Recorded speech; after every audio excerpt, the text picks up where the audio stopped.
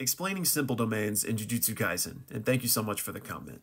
Now, simple domains are just barrier techniques. I've gone over that in some previous videos. I'm not going to get into the weeds on barrier techniques here, but it's something that's prevalent throughout JJK. Domain expansions are barrier techniques, and simple domains were originated as a defense against domain expansions, but they can be utilized in a number of ways actually.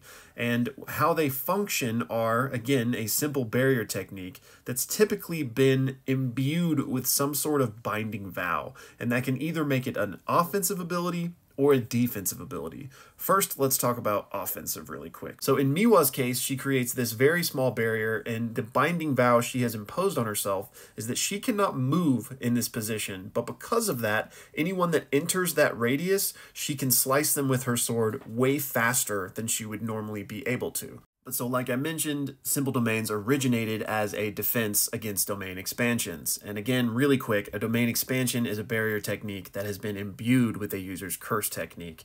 And typically, people within a domain expansion are automatically hit by that curse technique.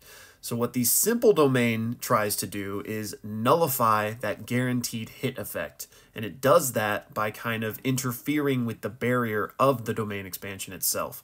However, this isn't just a surefire way to defend against domains, because in the best case scenario, you're really just buying yourself time, because soon that domain expansion is probably going to overpower the simple domain. An analogy that I thought of that might help illustrate it is, think of a simple domain as an astronaut suit and a domain expansion as space. Like, you can't go into space just as a normal human because you're going to die. But if you're wearing an astronaut suit, then you can actually survive in space, at least for a while. So simple domain is kind of like that.